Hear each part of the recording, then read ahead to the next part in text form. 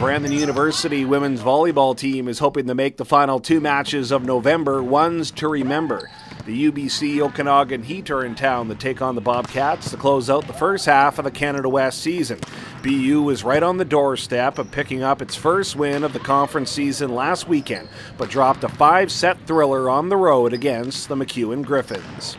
I feel like a lot of us kind of need a W in our lives, so if that comes, then it will set us in the right direction for next semester. The Bobcats host a UBCO team that has found success in the past playing at the Healthy Living Center. In March 2016, the Heat made history, winning the program's first ever national bronze medal when Brandon hosted the U Sports Championship. Well, they are a big team, they're a powerful team that hits hard, and we're an extremely defensive team that we take a lot of pride in, so we'll be able to out-defend them, hopefully. On the men's side, the Bobcats and Heat are at opposite ends of the standings.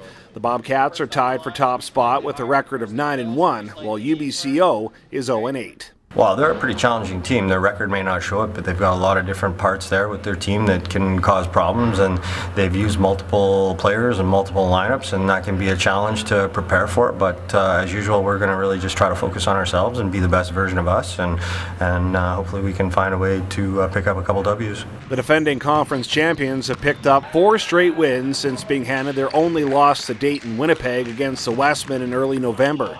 The Bobcats return to conference action at home on January 10th when they begin a tough second-half schedule, beginning with the Alberta Golden Bears. It's a rematch of the national semi-final last March in Quebec City.